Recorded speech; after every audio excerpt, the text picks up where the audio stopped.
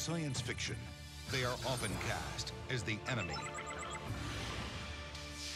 Here, a team's fate lies in their balance.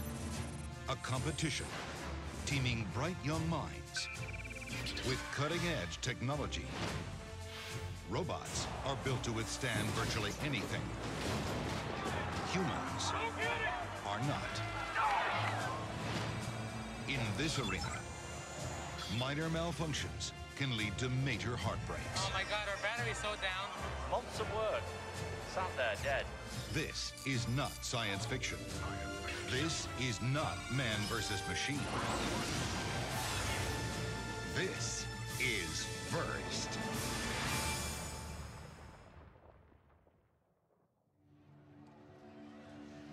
Every year, thousands of young minds compete at the FIRST Championship, the largest and most prestigious competition of its kind.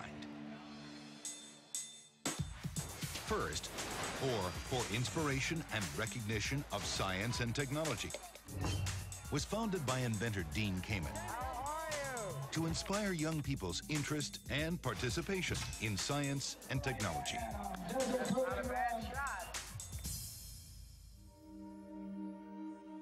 The problem is that so many kids grow up in an environment where by the time they're 10 or 12 years old, they think their options in the world are being in the NBA or being in Hollywood. That's their perspective of the world. It seemed to me that what we needed to do to get FIRST going was to break the stereotypical mindset given to kids about what's important in our culture. FIRST challenges young people to think, create, and inspire. Working with professional engineers and other mentors, students design, build, and program robots for competition. It's transforming the way they think about science and engineering. Let these kids that had never met a scientist or a professional engineer see what these people do. Put those people and ideas in front of these kids. You'll change where they put their time and attention, and you'll change the outcome. You'll change what they'll be when they're 17. A few of these CEOs said, Dean, what are you going to do that'll make kids more passionate about science or engineering? I said, let's steal from the playbook of sports. Let's create a sporting event. In 1992, 28 teams competed in a small New Hampshire gymnasium. Today, the championship is known as the Super Bowl of Smarts. A culmination of the first robotics competition for high school students, the first Lego League for middle school students, and the first VEX Challenge. It's the laser. We put into it a few things that I think sports could learn from. Gracious professionalism, they work together. You help your opponent. You want to win, but you want to win a close match. We have a culture here that causes people to work together. More than 2,500 sponsors support FIRST.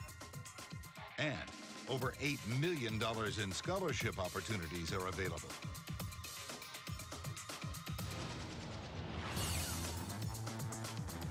Over 40,000 volunteers donate time and talent.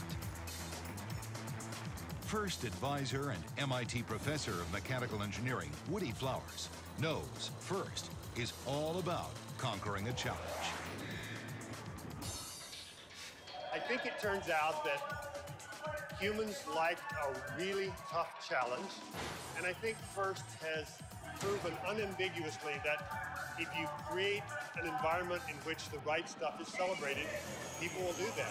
So these people get to work really hard, compete like crazy, but treat each other well in the process. It's a good thing.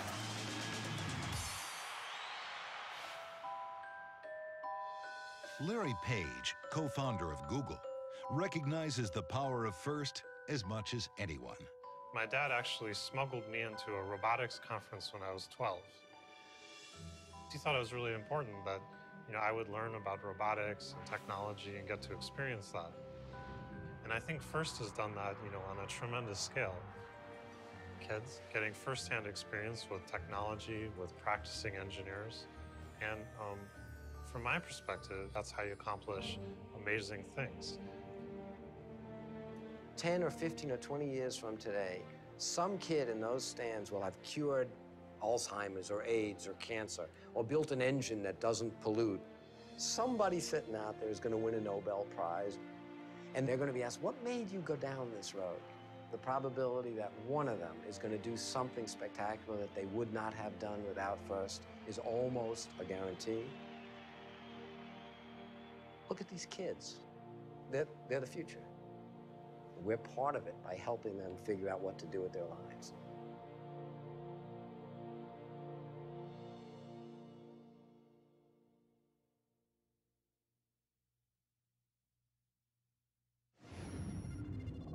This has been a presentation of Turner Studios.